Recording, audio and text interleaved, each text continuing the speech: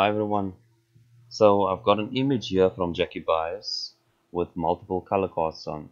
So let's see if we can use the Kaotec plugin to remove these color casts. So go firstly to your post-process tools, then click on color divide range. Now with this pop-up, just select the area that you want to work in first. So I first want to remove this color cast here on the left. So I'm going to first select that one. Now I'm just going to play with the fuzziness here to try and get a nice selection of this area. I think I'm gonna go with 41.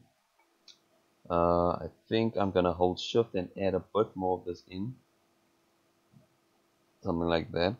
Okay, so now we've already got our color cast selected here, but now we need to drag the circle right to the top. Always keep that circle right to the top, and then okay.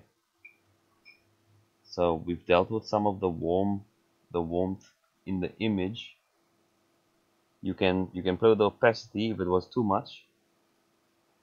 So now let's get the next one. Let's do the blue.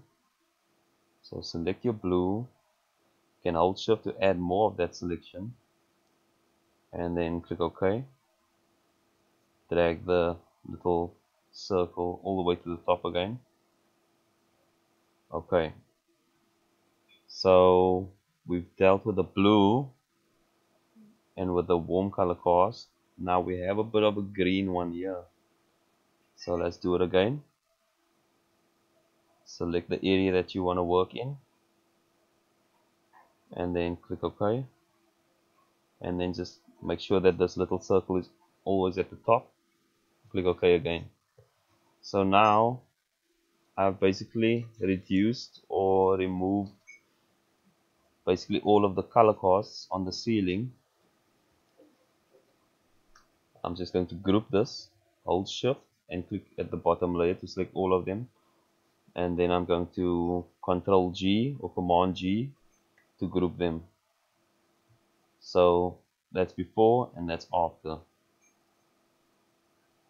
And while we were removing the color cast, we also corrected it from different areas of the image, like the papers, the couch, the walls. Now if you feel that it went a bit too far, the exposure is perhaps a bit too high, then what you can do is create a new merged layer. Click this button and then set this to color, and now you can just select the group and bring down the opacity to play with the exposure.